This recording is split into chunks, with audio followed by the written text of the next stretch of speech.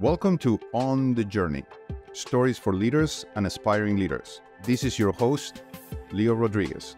I'm very excited about bringing you a little preview of what this podcast is all about. Behind it, there is a very simple idea, and it is to give you an honest, inside view into the experiences of leaders who are in the trenches, that are executing and deploying high levels of leadership today, just like you and me. On the Journey is a platform for them to share and for you to learn how they are traversing that journey.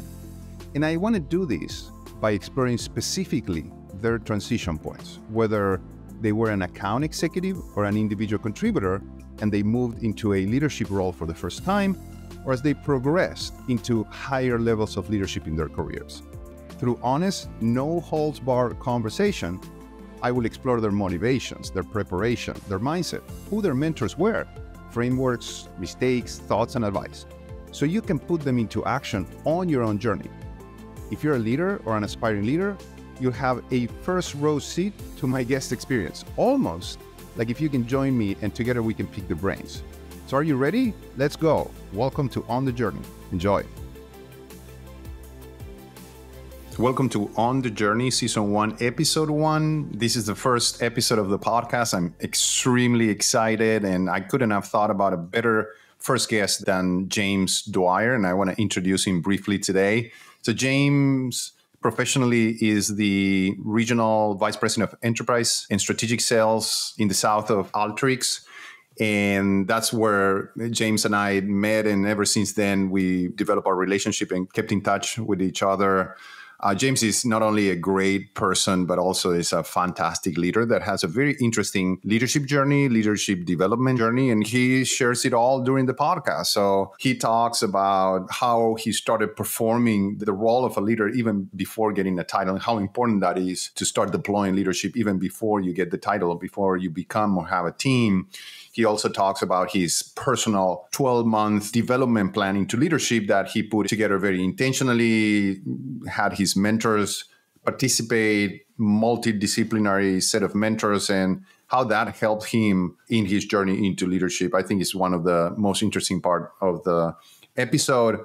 He talks about the traits of the people that he hires and how important is hiring into the team and how he seeks for those traits. And finally, one of the last kind of hints that I'll give you today in the intro is his leadership progression, the framework and how he thinks about leadership progression from me to us to letting go and transferring. And he talks about each one of those stages. So I hope you enjoyed as much as I enjoyed it interviewing James, and you take a couple of things that you can go and implement today. So good luck, enjoy it. Welcome to On the Journey. I'm really excited. Ever since you and I had the prep conversation, I just could not imagine a better person to have my first podcast. So I think success guaranteed with James. I'm very excited. So I'll start with this. You and I manage or led or are leading a common person. And every once in a while, he reminds me that the best leader he ever had is James Dwyer. And partially makes me jealous because I can't live to that expectation. But also makes me want to dig in. And I don't know if you know the person, we'll save the name, but it's just I'd love to hear from you why somebody that you led before can describe you like that. That's a great compliment and also a great question. And first and foremost, thank you so much for having me on this. The feelings are mutual. When I got the call from you the other week, I absolutely jumped at that opportunity to speak with you here today because I have the utmost respect for you. And so if I can, help in any way, the broader sales community, that's what truly fulfills me. And so this is such a great idea. I love the probably gap in the market that you're filling with this podcast. And so thanks for having me as an attendee and a speaker.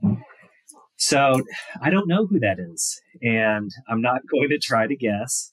But that is, it's rewarding to hear. And it's also why, we work so hard and put so much into it. And without knowing any details, the philosophy that I approach every single day with on, leadership characteristics and approach and philosophy is, the team doesn't work for me. I work for the team, and their success is my success. I'm a sum of all factors and also an average of the team. And so the greatest support that I can provide to the team is ensuring that they're set up for success. And that's the number one thing that I wake up with every single day. How do we make sure that the team's successful, which means our customers are successful? So again, I don't know any details, but that it's kind to hear. It's great. It's great. And look, when I met you, when we worked together, I've had a glimpse of that, and I wasn't surprised when this person mentioned you in that light, and that makes me wonder, what inspired you to, or what triggered your desire to become a leader? A lot of people don't have that. They shy from a leadership role. So where did you get that? How did it start? Yeah, so it's the beauty of sales profession is everybody has different backgrounds, and everybody has different strengths and opportunities for improvement, and goals and aspirations, and what drives individuals. For me personally, I started to get extremely curious and thoughtful about going to leadership after a number of highly successful individual contributor years. And what I realized over the course of, being an IC, working closely with the team members, including our go-to-market team members, including our leadership teams, and obviously our customers, was that the things that were making me personally the happiest every single day, hitting the bed every single night feeling fulfilled, was when I was helping others. And so whether it's just through in-team collaboration, whether it was through mentor-menteeship type conversations across Alteryx or others, my current company, whether it was, supporting the broader go-to-market functions to scale out best practices that, unify our teams, those were the things that made me feel really, really happy every single night. And so I started to think about, okay, so what do next steps look like in my career? And when are those going to happen? I went through a lot of learnings through this, internal self-evaluation process as far as what I would love to do in my career. And I think the interesting thing is I'm learning today from my mistakes yesterday, a couple of years ago. And so what that means is there's some items that I learned through my own personal process that I always try to, instill within folks that I talk with, because again, learn from others' mistakes rather than making them yourself. And so it's what I did, just to cut straight to the point. And when I realized that I really want to move into leadership, and the why is I was having those moments where, a lot of great success working with our customers directly as an AE. And then I had a moment, probably an immature moment, where I said, hey, there's no jobs coming to me. Why am I, not getting opportunities to move into leadership? Something that, we see and hear all the time, the expectations. And so what I actually did is I took a greater role, different role to continue for self-betterment, but in a slightly different selling motion. The sell to through and with the GSI's management consulting global alliance role, in order to continue to get better and scale out a team, because I thought that was the right opportunity. It was an incredible opportunity. I learned so much from it. It was a short, 13 months that I was leading global alliances at an automated machine learning company.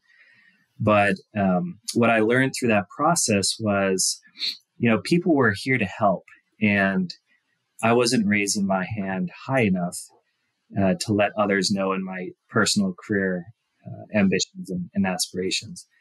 And so when you start to think about people's career journeys and, how did you move from being an AE to a first line manager to second line manager and so forth, I think the number one step is, believe in yourself. And then secondly, communicate it. Raise your hand. Don't be shy, because everybody in leadership that I come across, and I'm very fortunate to work with just incredible people, but everybody's willing and here to help. That is really the number one thing across our teams. And so the folks that raise their hand and let their aspirations be known, that's generally an early stage step as part of those career paths. Yeah. A couple of things that I'm gonna pull threads as you go through your stories. That internal calling that you had, right? So you had some feeling somewhere deep inside that you were feeling fulfilled by helping others. That's the same that happened to me very early in my career, where there was a above average satisfaction about getting people to cross some knowledge chasms or sort of skill chasm or some difficulty that made me, that was rewarding to me. And the second thread is, being vocal about what you want to do. Like you, I manage a decent sized team, over 30 people.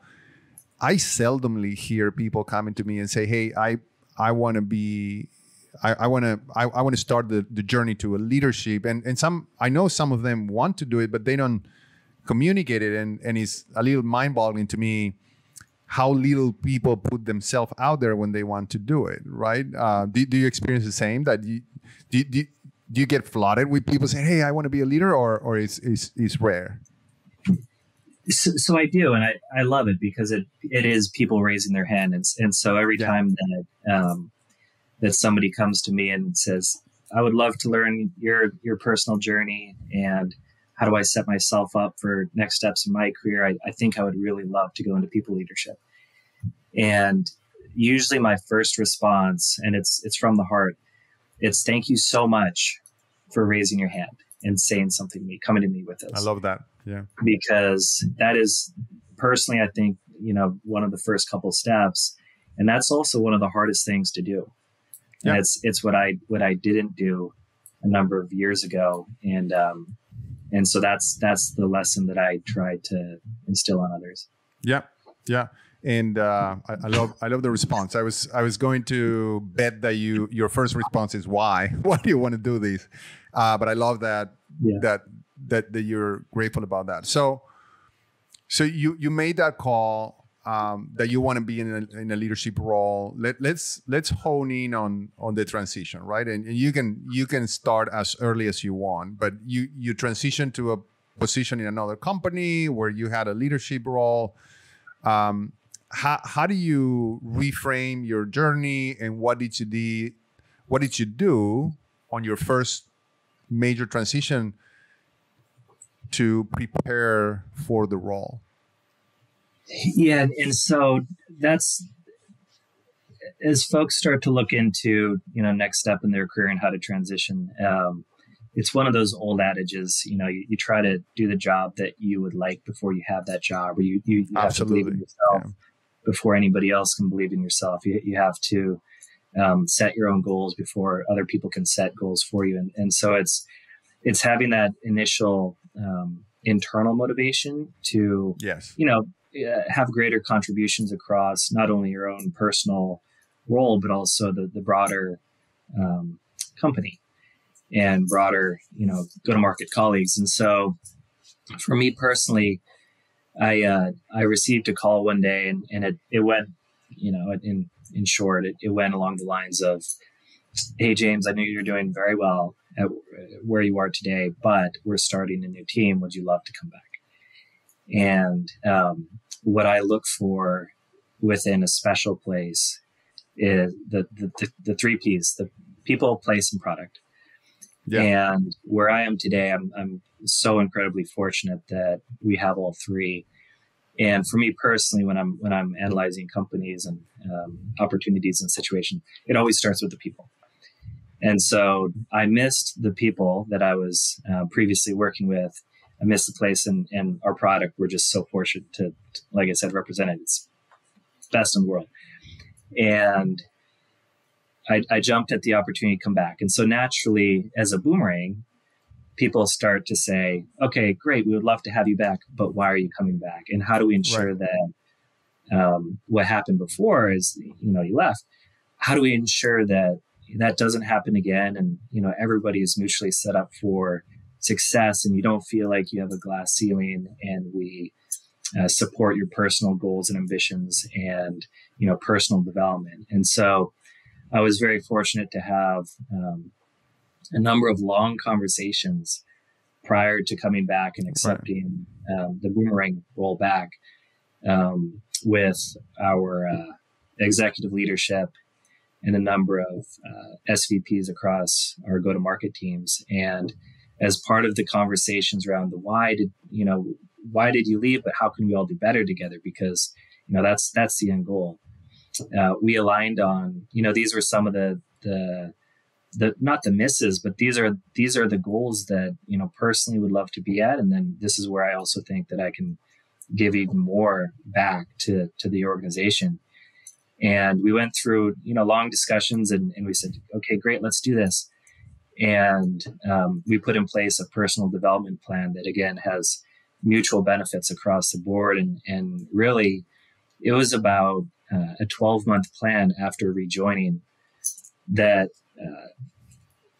took me through some of those, key aspects of people leadership for somebody that had never been in that role before. And that's great. Yeah. So the intent was, and I can go into details here, but the intent was really to ensure mutual, alignment and success for the betterment of, the greater good at my current company. And so I was very fortunate to have the support and kind of sponsors and stakeholders and mentors across many different functions that helped coach me along the way for about 12 months before I got my first management opportunity. And so when that time came around, what was helpful was that we had done everything possible, going back to doing the role that you would love before you have it. We had been doing everything possible within my current IC role to ensure that whenever an opportunity came up, whatever it was, you don't know what's going to happen a year from now. But at least we knew that we were doing everything within our mutual powers to ensure that the opportunity would be a good fit, and I would be a good fit for that opportunity. And it's a win either way, right? So the personal development plan, and I always tell these to the people I work with. I can't guarantee the position, but I one thing I can guarantee is that you're going to take this with your career moving forward. If you get into a position, so it's not a loss. And I think you said something extremely wise, which I'm going to highlight at the end of the podcast, which is start executing parts of the job that you want to have. You don't have to, like a lot of people make the mistake I've seen is like, well, I'm going to start being a leader or something when I get there. The position comes first. And to me, has always been the position you start being before getting the position, right? So personal development plan, 12 months, speaks very highly of your leadership at the time, but also highly of you about the patience, putting 12 months. Do you mind talking a little bit about the plan? What were the areas that you emphasize? What kind of mentorship you got? Just tell me and the future audience what is that? Yes, thank you. And so I'm actually looking at it here. I'm not going to share it on the screen. Oh my God. Piece of history. But yes, so it's there are really four core objectives of the personal development plan. And simply put, they were to prepare myself for a management role through the combination of mentoring, networking, self-assessment, team lead, coaching, and training. And so that was just a preparation aspect of the plan, kind of doing the parts of the role I'll go through those again: mentoring, networking, self-assessment, team lead, coaching, and training. That's a huge, huge part of our day to day, right? Because we're people leaders, and the whole goal is to see other success. The second component was to give the company's leadership and my peers exposure to who I am, the characteristics that I bring, the benefits or the readiness, how I'm developing, or the qualification on if it's a good fit or not. So again, it's always a two-way street. The third one was to, raise your hand and be an identifiable leader through team lead activities, going above and beyond, asking for extra projects, really working as hard as you possibly can, but loving all the moments while doing it, because there's that, end goal and that passion of the why again. And then lastly was the fourth component was to ensure characteristics and abilities to lead by the time that next opportunity came. And so to your point, you never know when that next opportunity is going to come. It might come tomorrow. It might come 3 years from now. Right. But at a bare minimum, by working on, self-reflection, self-assessment, self-betterment in spirit of the greater good to help everybody around you will be getting better throughout this process. Yes. And so with, patience is a virtue. That's something that people say a lot, but it's true. It's not waiting your turn, but, getting it, but also understanding that there's a process that takes place, and it's in the best interest of everybody. How would you qualify the impact?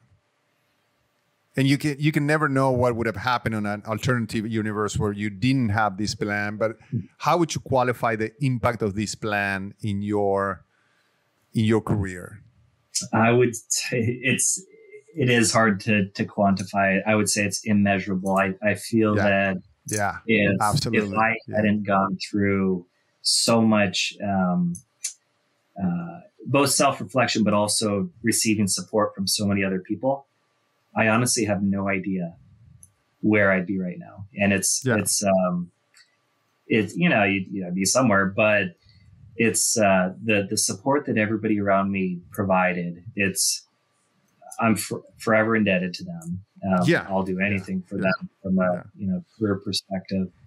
And it just strengthens personal relationships across the board. And then you hit the ground running by the time it comes along. And so, in my opinion, it's immeasurable, because I don't know what would have taken place if we didn't do this. You fast forward into when that opportunity actually came. We were pretty fortunate that it did happen in Q1 of 2020, and so it was about 1 year since we put the plan in place. Worked really hard as kind of job 2.0, and it happened. We grew the strategic accounts team by another whole team. And I was rewarded with the opportunity to lead that team. And so without that process or that development, I'm not sure what would have happened with that. No, and I'm the reason why I ask is it's a little selfish, because some of the people that work with me. They are my mentors still today. And throughout my relationship with them, and by the way, in that team that you build is that person that I told you at the beginning. So I'm giving you breadcrumbs of who could be. But one or a couple of the people that help you in that personal plan are my mentors even today. And through my relationship with them, I had literally epiphanies that I would have. It would have taken me years of experimenting, and they just accelerated that by either giving me an operational plan or a handbook or like how to look at the deal, right? I know some of them are common between us, but I'd love you to maybe a couple of the biggest learnings on that journey, on those 12-month journey, talking to, the Jakes and the Stu's of the world, right? Yeah. So I think personally, the biggest learning for me was the overall perspective. And I know that's kind of wishy-washy. It's intangible. It's hard to quantify. But understanding really what helps people out, whether it's people around you, above you, or on your team, understanding those aspects of the role for me personally kind of helped me slow down in the day-to-day and have a different perspective on, what do I do? What impact can I provide? How do I help other people? And so for me, it was more so the perspective. And then just like I try to have others, learn from my mistake, not raising my hand high enough. I absolutely learned a lot of different characteristics or kind of key components of amazing leadership from such an incredible network of mentors. And so whether it was, operational rigor, or whether it was building a team almost from scratch, or whether it was, leading a team with a really positive and healthy culture, whether it was understanding the ins and outs of the finance side of the house, whether it was, building close networks across product management and or the SC team to understand, how product dev and SC and more of the technical side also flow into just the sales side. And so there were pieces that over the course of those 12 months, I jotted down every single piece of information that I really struck a positive chord. And I look at those today because that perspective, it always helps to think back on the why and how did you get here, and how do we go forward by leveraging what's really great in the previous learnings. Let's not forget about those. The one thing that was a curveball in my journey, my first leadership role was in 2020. And so, January 1, goal number one was to hit the road with every single AE, start to know them, understand them, know them, what they love, who they are, and then COVID hit. Yeah. And so it was COVID, hit, travel stopped probably end of February, early March or so. And so I'd made it on the road with every single person on the team other than one. And we were supposed to go to Bentonville, Arkansas to go see the Nestle category brand management team for Walmart.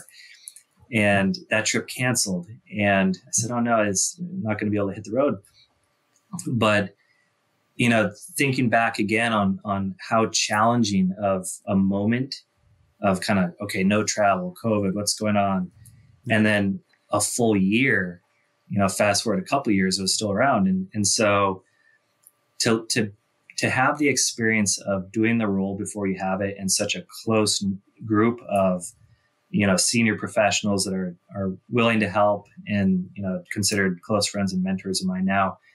But having those people, in my court during a COVID year as my first ever year of leadership, that was really impactful and helpful because, relationships, empathy, understanding, we're all in it together. And so it was a really hard year for everybody across the world, but professionally, as we zoomed out of that one into my year two, we were able to hold it together very well. We had a very successful year. In spite of the pandemic. Yeah, everybody was virtual, brand new leader, brand new team. And in spite of the pandemic, we held it together extremely well. And that's a testament to, understanding people are people, the human aspect of things, but also loving who you work with and working really hard for them. Right.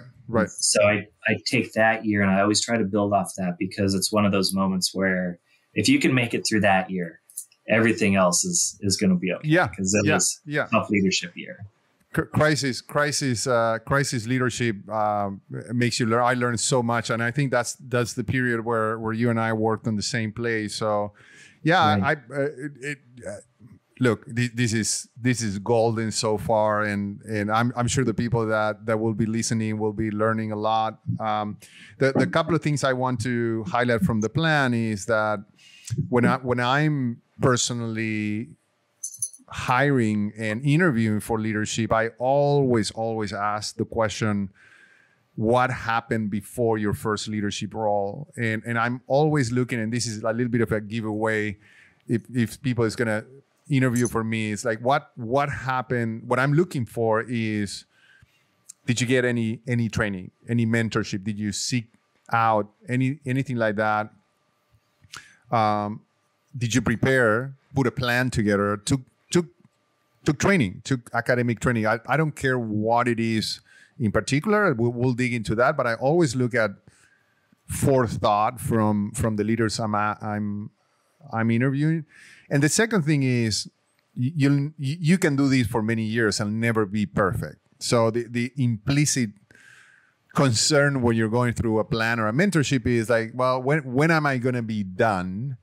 And you're never done. You're not done before taking a leadership role, and you're never done when you're a leader, because all of a sudden 3 months in and you get a pandemic, right? So who could have, like, 12-month plan, you're Superman, and boom, like a complete unforeseen global event hits you. So I appreciate you going through that in detail. This is critically important. Yeah.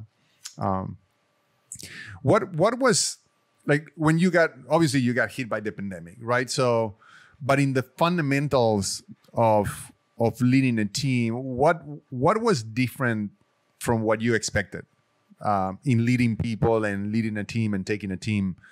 Obviously, you had your plan, you knew quite what was coming, but what was different that in your mind was going to play out one way and it played a different way? So that's a tricky question. That's a really good one. It's a good one to think about. It's a great your time. question. And so that's one of those questions. I see it in almost a 2-answer question. Yeah. And so one reason I think, attempting your best to do the role before you have the role is so critical and important, is because that prepares you for all of those surprises when you get that opportunity. The more preparation practice you have running into that next role, the less surprises there will be. And so I personally, there weren't surprises as far as, I can't believe it's going this way, or I can't believe people are operating that way.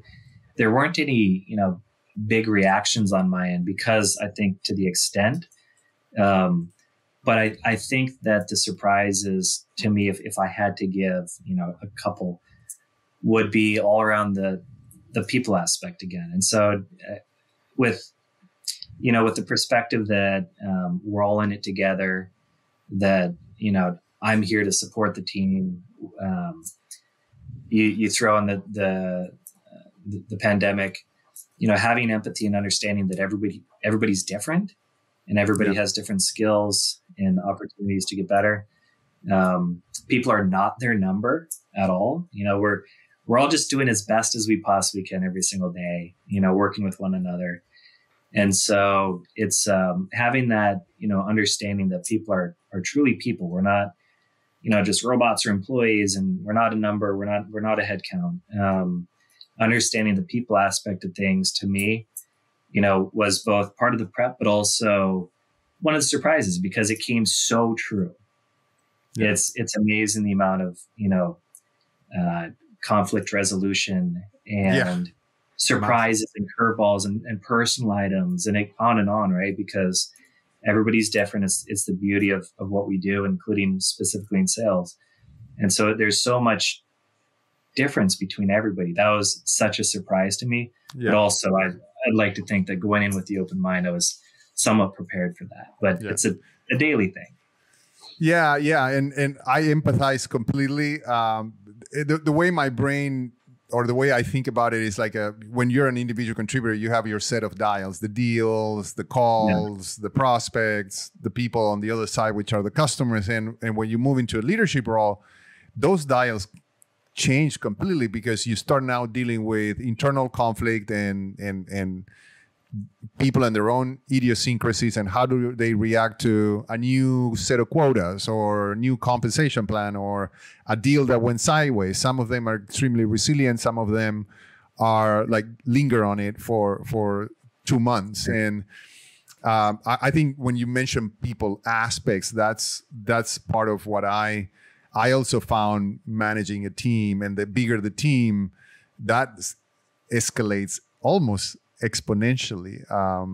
And it takes a few cycles as a leader to be able to deal with that with empathy and not get, sometimes get derailed by that. And there were definitely a couple moments early on when, you prepare, but you don't know until you go through it. Exactly. And I do remember some specific times when I had a moment where I said, okay, it's happening. This is what we've been talking about, but this is now actually happening. Okay. Yeah. Take a deep breath. Let's take a step back and approach it, in a thoughtful way, rather than, again, if we weren't doing the prep work and understanding kind of what's part of the role before it, it would have been the first time ever. And that situation could have thrown me into a tailspin. Absolutely. And so yeah. it's a curveball every day. It's amazing. That's part of the beauty of this job. Yeah. And I think the importance of the plan, again, I go back to that. The plan creates that space for you to be able to take a step back and know what, at least the shape of what's coming, right?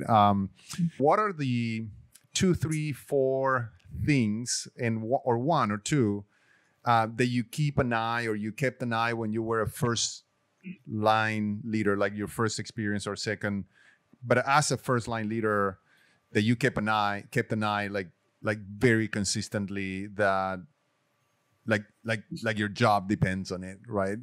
Obviously the numbers and those things, but if you had a aspiring leader in front of you, what would you tell her or him to really keep an eye on? Yeah, great question. So after the COVID year, we had a reorg, and so I led a team in the Southern District of the United States, and so it was a geographical reorg in which a number of different selling roles reported to me: global, strategic, enterprise, and land. Yeah. And so for me personally, again, it sounds cliche at this point, but I'll continue to go back to the people. And the reason I say that is because when you think about those 4 different roles, global, strat, enterprise, and land, everybody's speaking a different language. Yes. And, extremely senior, self-sufficient AEs selling multi-million-dollar contracts, working with the largest customers across the planet, is much different sales team or selling motions than, for example, a land AE, somebody foot in the door, getting the first sale and starting to build upon the relationship from there. And so that was a personal challenge of mine. But the thing that I was extremely cognizant of, and I wanted to make sure that everybody felt this, was that everybody was in it together. Everybody's part of the same team, and everybody's helping each other in a very collaborative way. Right. And it goes back to the people side, because when you bring on people with that perspective and those personalities and those willingness to help, and that true team camaraderie, it will be better than if everybody's, for example, a lone wolf or not supporting one another.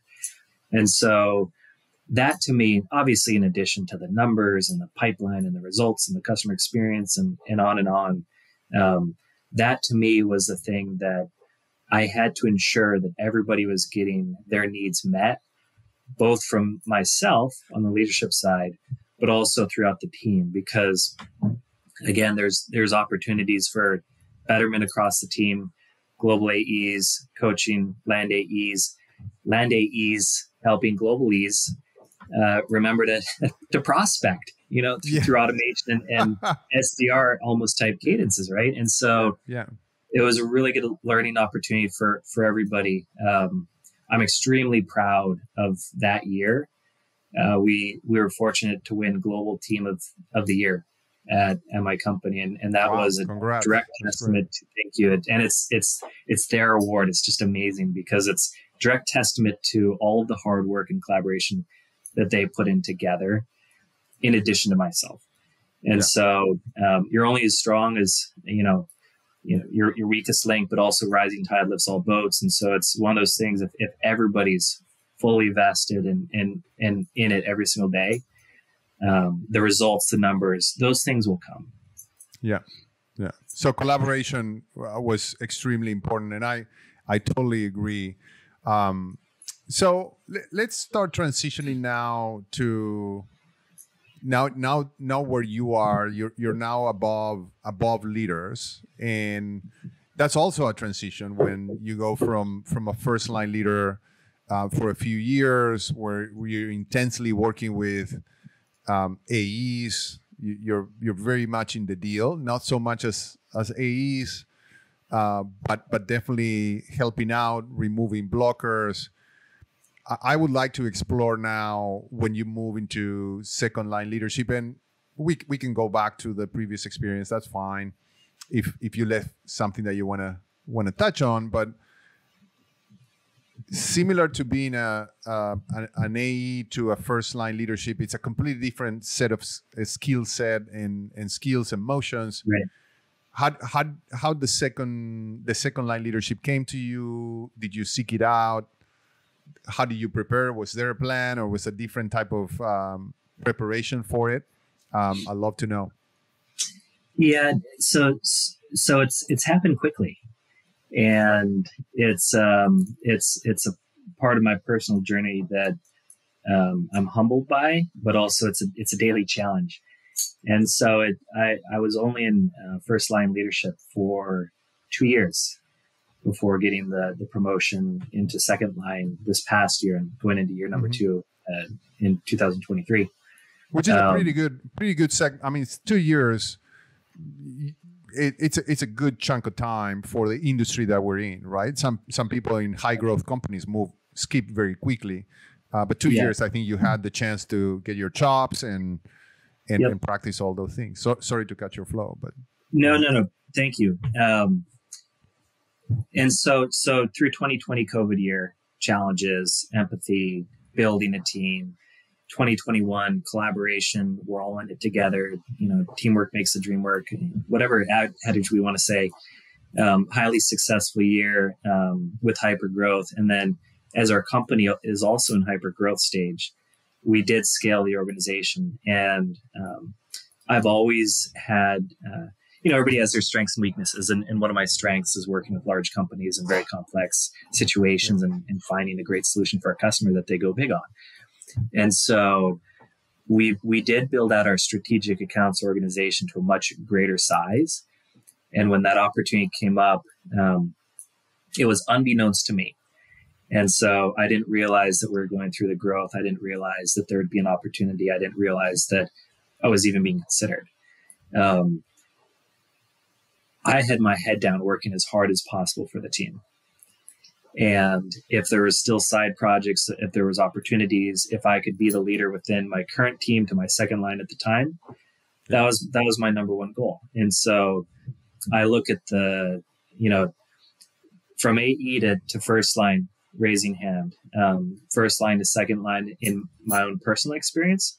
It was just being the best version of myself and representing the team and having them represented in the best version possible every single day.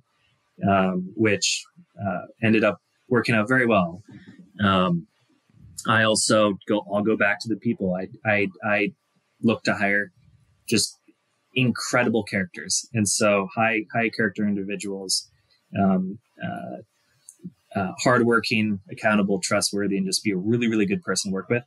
Those are the characteristics that I personally look for when I'm bringing on folks into my team, because my philosophy when building teams, including where I am today in second line, and I'll get to kind of letting go and the transfer of knowledge and those topics, but I have the philosophy, surround yourself with people that are, much more talented and much smarter, and better at the roles than you are. And Right. just Absolutely. the same way that collaboration across the team helps everybody involved. If I can bring on A players across the board, people that work really hard, they're trustworthy, accountable, amazing to work with, and highly skilled, then we're just going to be a really, really good team. And so I was fortunate enough to find that in 2020, the tough year, hired about 13 AEs or so in 2021 to build out the South org. Right. Found those folks, just amazing team. And then same thing this year, now as second line, built out the first line leadership level. We've hired 9 people in the last 6 weeks as we continue to scale my team across the country. It's been a lot of fun, and it always comes back to the people, just, doing it every single day with those people that you work with. So Yeah. It's been fun to see the team's growth. And it's again, just very rewarding with that perspective. Come to the role every day of thinking about how do we get better as a team. So look, there are a couple of pulls to thread from what you said, right? So you talked about how you hire, and we haven't touched on that. But you said hardworking, accountable, high integrity, trustworthy, and highly skilled. Can you talk a little bit about how do you interview for those? Because I think the classic interview process is more like towards skills and achievement. How do you hire? How do you test or hire for some of the other more difficult? I wouldn't call them soft, but I call them more difficult things to touch and evaluate. They're definitely the soft skills, and they're definitely, in my opinion, the hardest to determine through interviews. And so similar to the day-to-day, whether it's a customer meeting, an internal meeting, I approach those as conversations, and it's a two-way street. And let's have a long conversation and make sure that it's a great fit mutually. Because again, it's a two-way street. So through conversation, I generally get a fairly good pulse on the individual or, the candidate. But also, references and back channeling, and it's a small world. And you mentioned some folks that we mutually know earlier in the podcast, and it's true. It's I pick up the phone a lot, and LinkedIn makes it an even smaller world. Yes. And it's really easy to get great feedback on people and how great they are very quickly these days. And so that's a big part of my interview process too, is just doing some personal, cross checks through mutual connections. Yeah, no, that's good, and that sometimes is some of the challenges that some leaders have. That sometimes you have a lack of network to go check, or when you transition from industry to industry, you don't know so many people. So I like the long conversation. I also tend to have quite a bit longer interviews. In my experience is when people have the skills, they have it, right? It's a very short conversations about skills, because there is a common language, a common touch points on how do you manage deals, how do you hire people. But then the conversation gets longer when you're talking about more of the softer things. What are one of the things I probably struggle to today is when you are leading leaders, there is a component of trust and respect that develops over time. But in the first few days, or maybe the first couple of months, that needs to be established. And my approach is always trying to be very proactive on that. What are the things that you did at the beginning, whether consciously or unconsciously, to build that trust with your senior leaders that you moved into managing or leading, let's say, people that probably have been leading for more than 2 years, right? So how do you establish that respect, that trust? Great question. I'm a firm believer in that trust is built while you're in the trenches with the team. Yes. And so having, both that human perspective, but also that hard work ethic, grit, and being in the trenches with the team, over the course of time, that trust will be built. And so, just like how I opened up, my number one goal is to ensure that everybody's fully supported. And through that, and showing how much you truly do care for them and their success, that naturally over time starts to build trust in that we're in it together. It is one of the challenges of leadership, though, is that trust, whether it's between two leaders or between AEs and leaders, letting go of the sales processes and the daily items and the opportunities or the negotiations or the direct touch onto every single thing taking place with our customers. That is one of the harder things about leadership, no matter what level you're on. One thing that personally I went through as a successful AE, but moving into people management, was letting go.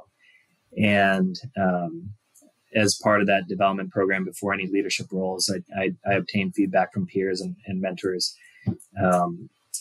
What are some of my gaps? What are some of the weak spots that I can improve upon? And letting go was one of those that continued to pop up. And so through that preparation, I'll never forget it. And so I'm always self-aware of it. And so as you look to, whether it's the day-to-day or the overall business or building a team, having that understanding that is a really, really critical component of high leadership, but also it could be a gap. Being cognizant of that has personally been very helpful for me. And we went through sales leadership training just 2 weeks ago in California. And it'll be part of it. You care to mention what company with? It was not the company that you're working on, but the one that gave you the training. So it was actually from the Knopfsinger group. Oh, okay. Okay. And we took a DISC assessment as kind of the first, the first pass, and then we'll be building upon that throughout the course of this year. And it's incredible to see how accurate it is.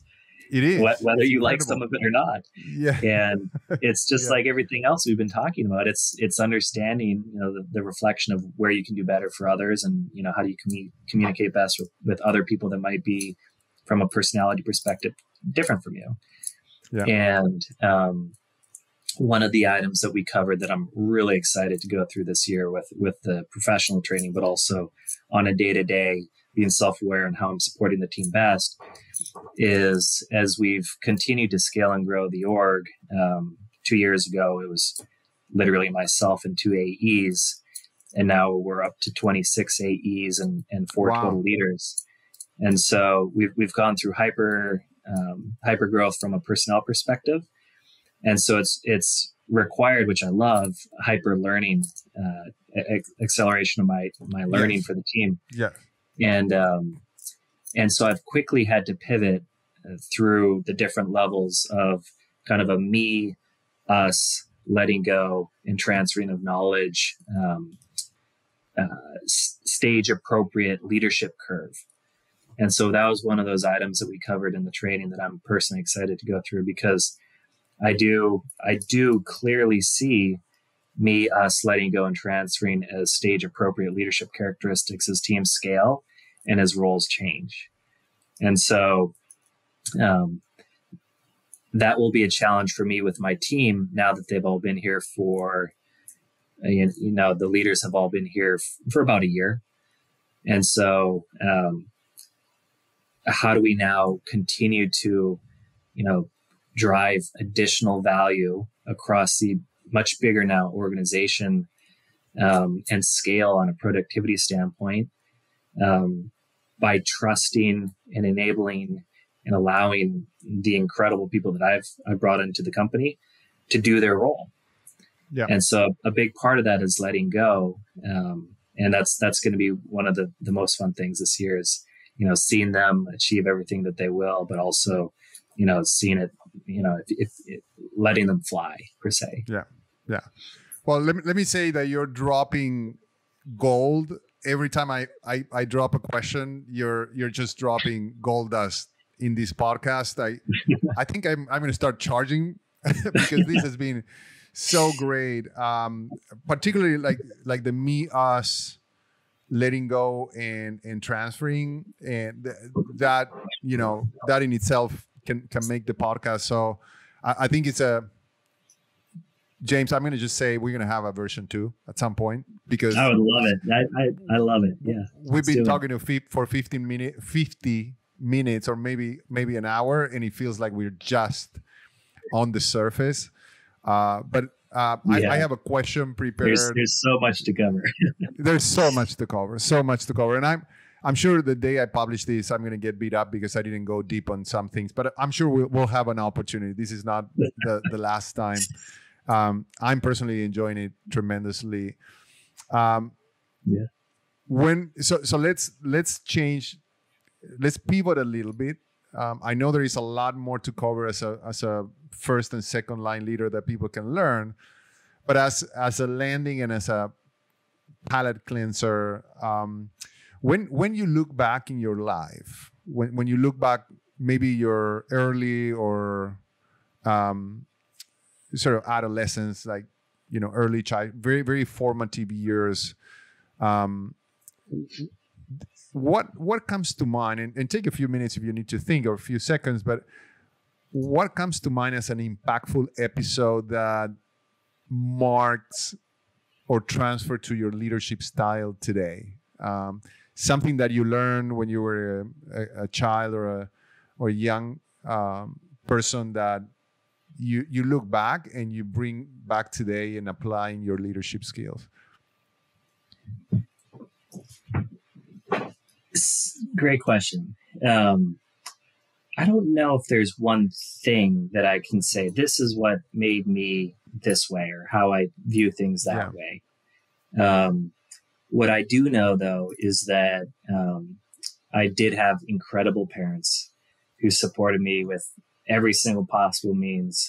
We didn't have all the means in the world, but I had an amazing support system, and they understood me for me, my brother for him, and each other for each other. And so I have absolutely taken that perspective from my family. And I think of my team, family's probably overused in the work office, but I do think the world of my team, and I think of them as family.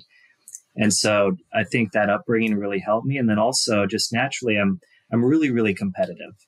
And so that's one of those flaws, but also one of those benefits. Really? No. Yeah. And so, I was never, the best at anything. I was really good at a lot of things, but never the best at anything. And just naturally over the course of time, I wanted to be the best. And, I'm a big believer in find one thing that you're really, really good at and do that to perfection. And so between my upbringing and then competitive nature, my father is just the greatest guy on this planet. I love him.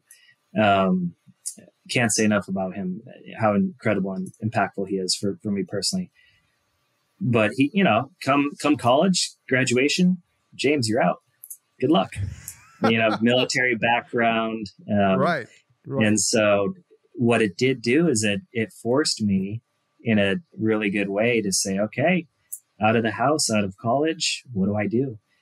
And between, the competitiveness, the internal drive, and then also the upbringing of be very hardworking, accountable, trustworthy, and just be great to work with. Those things I had to apply to myself immediately in order to survive. And so when I say work means the world to me, it literally does, because I don't think of it like that. I think of it as, something that we're just so fortunate to have the opportunity to do with amazing people that we have the opportunity to work with. Yeah. And so, the upbringing question, I would say a strong foundation of parents, and then also just a really competitive nature. And when I was cut off, I had to go get it. Yeah. And so it was, I look back at that and say, wow, I was so lucky to go do that, because if I hadn't done that, I don't know what I'd be doing now. So yeah. No, fantastic. And let me tell you, it shines through the values since the day we met, that your family instilled in you, and that is a tremendous impact on leadership style. So let's wrap it up for today. I want to say first, thank you so much, James. The person that I mentioned at the beginning is Matt G. I know you know Matt. Yeah, and he's probably the first person that's going to listen to this because he knows you're there. So just to wrap up, can you tell me or tell the people, like, who do you work for today, what the company does, a little bit of a plug there. Are you hiring? Sure. And where can people find you if that's the case? Yeah, absolutely. So I work for just a phenomenal company, Alteryx, and we're in the data analytics space in software. We provide a unified automation platform for business analysts and data scientists, data engineers to perform analytics, gain more from their data, and drive insights and transformational outcomes with their data. And so we currently, unfortunately, do not have any open headcounts, but like I've been mentioning, we are in hyper growth stage. We actually just filled our last role this past Friday with an amazing gentleman out of Ohio. That said, we're going to hit 100 million in ARR on my team in Q2. Oh my God, that's great! And we'll continue to grow and grow. I love LinkedIn as far as, makes our professional network smaller. And so that's the easiest place to find me is James Dwyer at Alteryx on LinkedIn. And so I'd love to hear from anybody that has interest in our company, has interest in meeting, has interest in talking. I love conversations around, the people aspect on what we do and how it impacts lives. And if it's just dialogues or if it's structured conversations, it's really helpful for everybody. And so I always seek those out myself and would be happy to talk to anybody. Great. James, thank you so much for being my first my first guest. I want to sort of celebrate not only you as a person, but also the sort of high quality of leadership that you espouse in the company. I'm not surprised that opportunity for a second line leadership came to you.